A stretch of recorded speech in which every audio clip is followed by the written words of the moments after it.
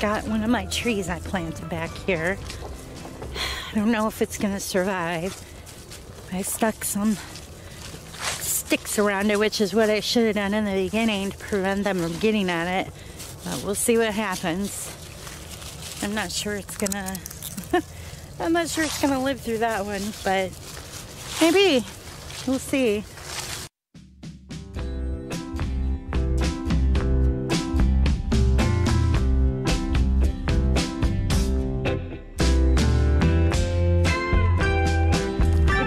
Super mild.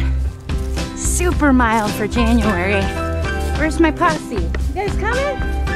Oliver, come on, right now. Oliver, come.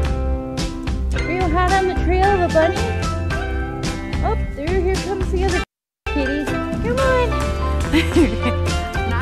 There's bunnies back there too. Did you guys find?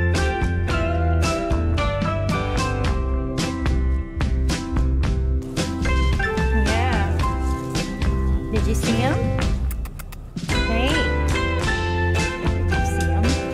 Looking for bunnies? Or do you smell the fox? Because the fox comes back with you, huh? Alright, here we go. Come on, Oliver.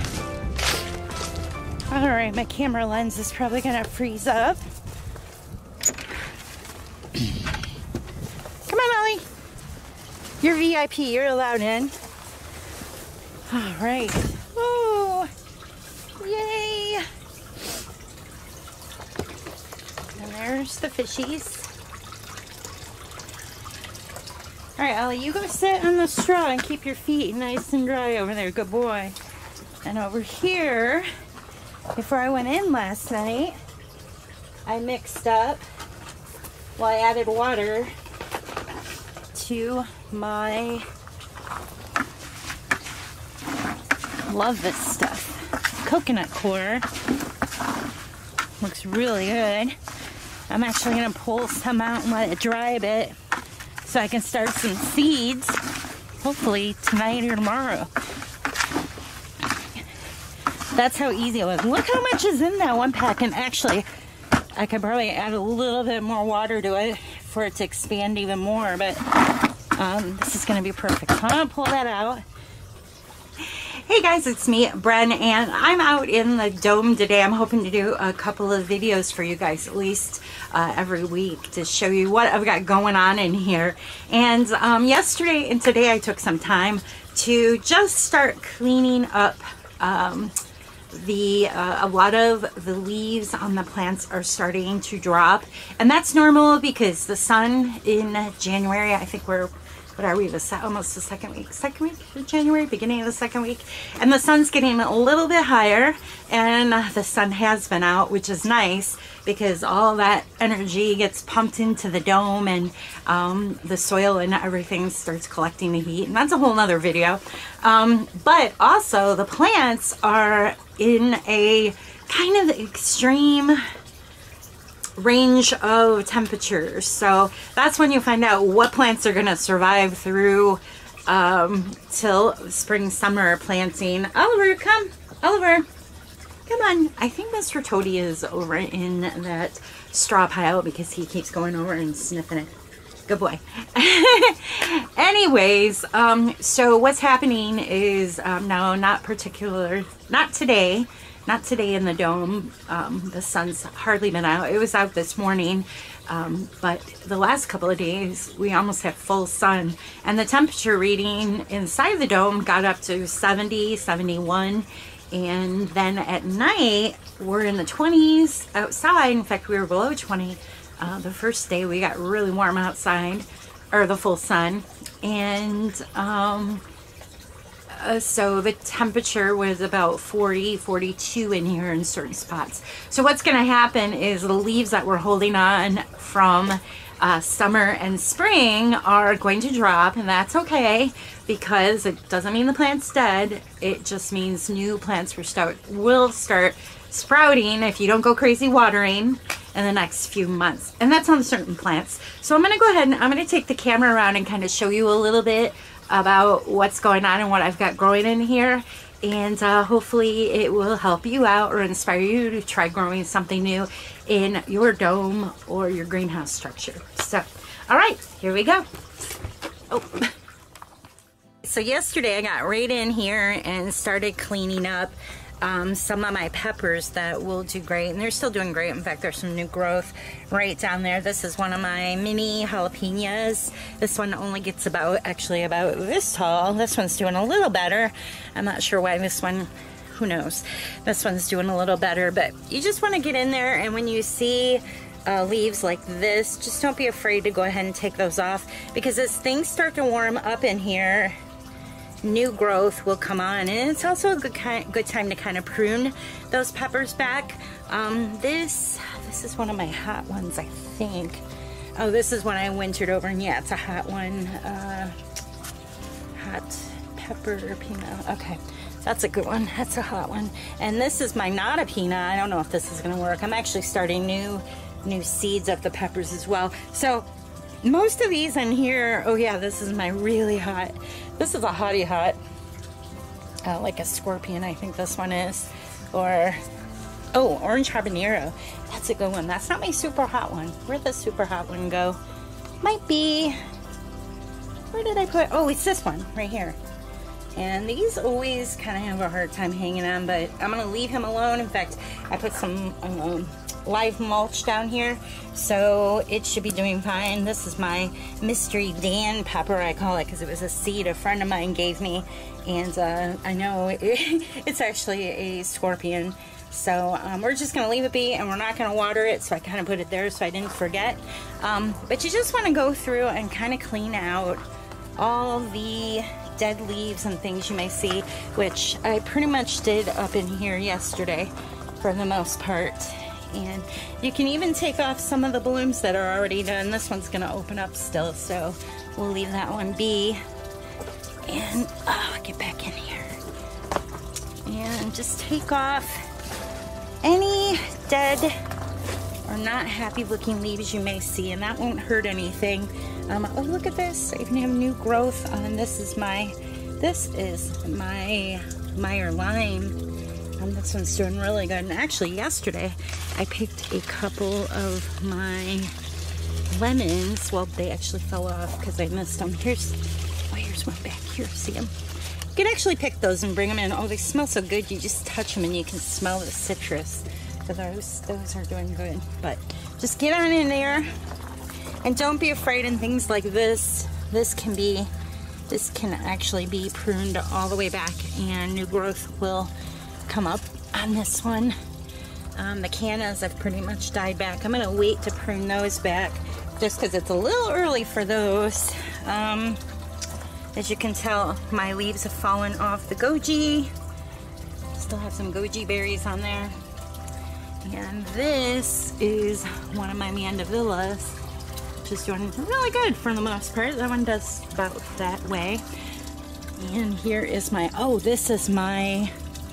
this is my pomegranate coming up from down there. You can actually take and prune this at this time, but since I have the space over here, I'm gonna actually let that grow, and that won't actually get new growth on it until later in mid-February, so it's doing just fine. And this one got a little too cold back in November, and what I really need to do is just come in here and take the majority of these leaves right and off like that, and then you can compost those. These don't really, they're not wet, so they're not going to introduce too much bugs or disease, but if you get them off now, you'll actually encourage new growth on those as the sun kicks in. And Oliver, what are you smelling? Is there a mousey in here? Is there a mouse? What do you smell? What do you smell? You're smelling something. There's a snake that lives in here, and there is Mr. Toady. So maybe he smells that, I'm not sure. All right. Buddy, you can come in. I always smell something. You look for a mouse? Tell him about the mouse. Oh, Buddy just wants to take a nap.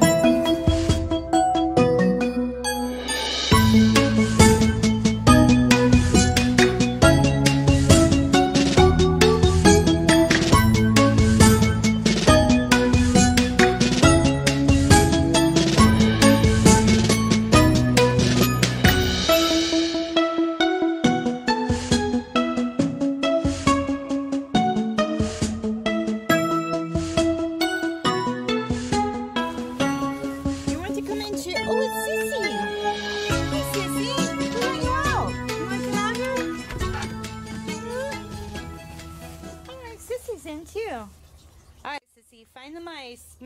All right, so yeah, this time of year it looks a little messy. You just want to get in here and start moving things around and cleaning it up in the next couple of weeks. I got some leaves over there that need trimmed back. And look at this parsley. This one's doing really well in here. And oh yeah, I got in here and cleaned up the geraniums. Geraniums don't do so well in here year round. Yeah. Oh yeah, borage over there that I started from seed. It's getting there. I probably should have started it a little earlier so I could get some blooms off of it, but no blooms this year, and that's fine.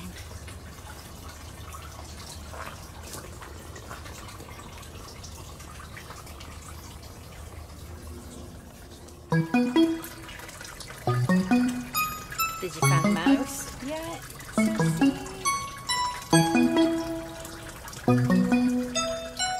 It's a jungle in here. One of my favorite plants or trees in my dome is this tea tree. This tea tree is huge. Look how big it is. It goes all the way up the whole side of the dome, and it's planted directly in the ground in the dome, so that way it can survive here in Northwest Ohio. And I'll tell you right now, it is like heaven just smelling this.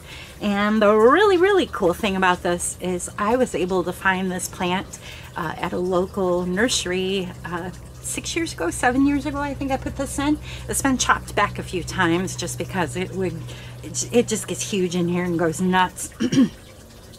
But I did see it recently again at the same garden center. So if you're interested, I can let you know where that was. Or you can ask your local garden center to hook you up with a tea tree. Now I'm going to warn you, when you get it, the plant will probably only be about this big. But, oh goodness, Sissy? Sissy? Somebody's getting in trouble. The thing will go nuts though. You gotta see what Sissy's doing. Oh, that wasn't Sissy, that was Buddy, huh? Is that Buddy? Wasn't Buddy. He's over here getting kisses from Oliver. Was that you, Sissy? Did you find the mouse? Basically grab it. Okay, so what you want to do is basically grab a bucket you can use for composting. If it's too snowy outside, that's okay. You can keep your compost pile and your bucket in the dome structure because it actually will collect heat as well, because any little bit of mass, I really do believe, helps with that whole passive heat thing. So this mandevilla up there, this is my white mandevilla that I don't always find locally, so I was trying to winter these over again. And I'm going to leave them there. They are starting to drop yellow leaves, and that's fine. I'm going to leave that be for a bit because it's not wet. And I'll probably end up cleaning those leaves out more into February when the sun's a little more higher. And I know the sun will be out a little more in mid-February in my neck of the woods. So we're going to leave that. And I know I haven't lost it, so we're going to leave that leaves. But you do want to get in, and like some of my basil is starting to get a little weepy here, just a little. It got cold the other night, so you can harvest that. And actually, you could still use that. These are just more of an experiment, and I'm really happy with how long this basil survived in the cool temperature. And I've got the name of the seed I can share with you. I'll probably blog about it, definitely. But I've got parsley in here. In fact, I need to harvest some of this parsley for a recipe. I'm making meatloaf, and it's yummy. Here's another parsley, and there it is. Now this one is kind of interesting. This is my miniature variety of the pomegranate, and it seems to hold on leaves longer than my large one.